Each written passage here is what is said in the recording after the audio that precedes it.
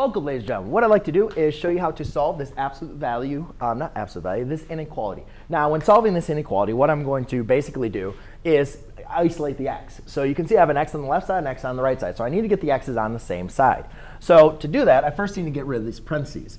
The reason why we have parentheses is because this 2 is being multiplied by the x minus 4. So I need to distribute that 2. So I'm left with 2x minus 8 is greater than 4x plus 6. Okay? Now, so you look at this and say, all right, now I need to get the x's to the same side. So to do that, I can decide x is on the left side or the right side. I will put the 2x's over right there on the right side. So therefore, I have negative 8 is greater than 2x plus 6. Now, to solve for x, I use my inverse operations. So I subtract 6, so I have negative 14 is greater than 2x, divide by 2, divide by 2.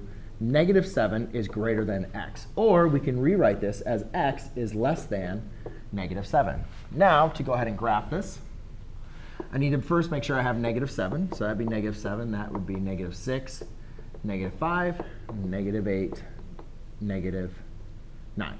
All right. So at negative 7, I put a nice big open dot. Now, since this is less than, it's not less than or equal to, this is going to be open, right? It's not a part of the solution. It's false. Negative 7 is less than negative 7. That is false. So therefore, it's not a part. Now, I'm going to just choose points to the right and left and test them.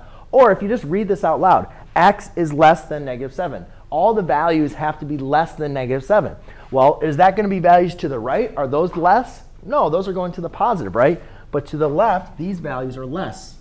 So therefore, goes to the left. And let me just prove it to you. Negative 9 is less than negative 7. True. Negative 6 is less than negative 7. False. So if that's false, that's true. Shade towards where it's true. Thanks.